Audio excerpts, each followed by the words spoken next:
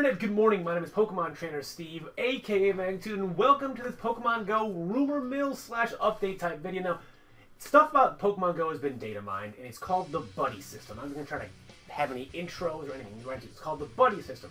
A lot of people have been saying, yeah, I've never seen Dragonite, I've never seen Axe, I don't have any Kabutops, I haven't seen one Kabuto. How are they going to fix that? Because players don't want to spend 2 months trying to find a Pokemon. Now, I get the appeal, I get the reason why they would do that. They want to make rare Pokemon more rare, and they want to reward players for going out and finding Pokemon. I get that. However, a lot of people have been frustrated with the lack of rare Pokemon they've been seeing. Mostly, you know, how nobody has a Charizard, nobody has a Venusaur, nobody has a Blastoise because they're so hard to find, and starters are so hard to catch, and they come out of, 2-kilometer eggs, but they're so rare in those eggs.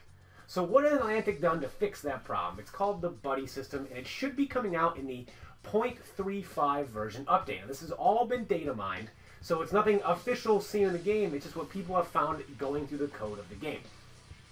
This is called the Buddy System. You're going to be able to select one Pokemon at a time, and it can walk with you. It's either going to be big, medium size, it's going to rest on your shoulder, or it's going to fly next to you. So you have one Pokemon at a time in the Buddy System that you can walk. And the more you walk with that Pokemon, you'll be rewarded with candy of that Pokemon, which means, of course, you can evolve your Squirtle, you can evolve your Bulbasaur, you can evolve your Charmander, because you'll be able to just, through natural playing of the game, as long as you're walking around like the game wants you to do, you'll be getting candy for that Pokemon.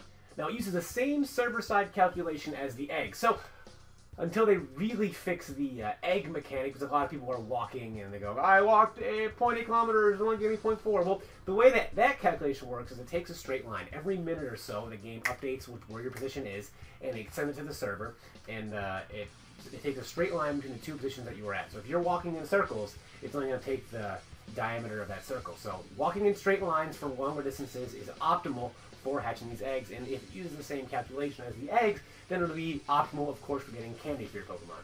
So, this is a very cool addition to the game, and I'm very excited. I can finally evolve my Omanite. I'm going to see when I'm going to be able to evolve all my stars, and I'm going to get a Raichu finally. So anyway, as a result of this, we're going to see a lot of more final evolved Pokemon. We're going to see more rare Pokemon, and if you have one Dratini, fret not, you can walk around, and that bad boy's going to evolve on its own, which I kind of like, because there are Pokemon in the games that evolve by happiness and friendship, so I kind of like that they're implementing that to all the Pokemon. I think it's a cool addition. It gives the idea that if you, spend enough time with a certain Pokemon, it'll get to like you and know you, and then it'll want to evolve. If they took out actual battling of wild Pokemon, this is a good alternative, and I'm a big fan of it. So let me know what you guys think below in the comments. Like I said, this has all been data mined. We don't know for sure, but we're pretty sure that this is coming in the next update. So rate, comment, sub, and I will be seeing all of you guys next time. Peace.